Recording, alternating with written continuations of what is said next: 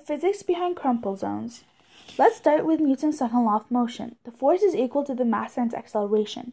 We also know that acceleration is equal to the change in velocity over time. This means that the force times time is equal to the mass times the change in velocity, or momentum. The mass is the mass of the car.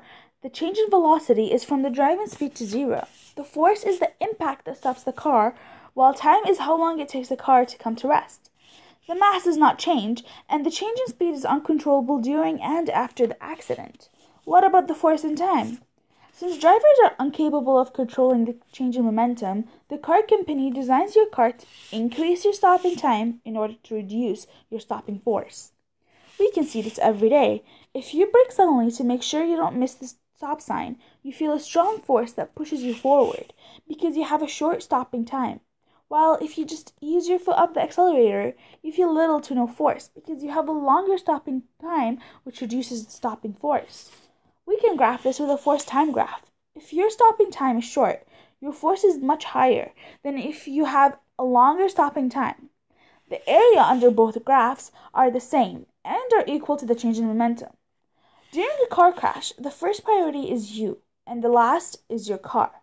To make sure you walk away from any accidents with as little injuries as possible, cars are designed to have extra space in the front of the car, also known as a crumple zone, that reduces the stopping force by increasing the stopping time. How does it work? Rather than the very short stopping time that would have a huge force, the front of the car crumples to increase the stopping time. How can it improve? Rather than making the front longer, which makes driving much harder, building the front of the car with material that compresses easily is the best option. How does this technology affect society? Like any technologies, there are good and bad effects. According to Statistics Canada, the number of deaths in car accidents have decreased between the year 1994 and 2013. Negative impacts include extra cost and, most serious one, the fake sense of security. More than any car safety additions, the best option to stay safe is to drive safe.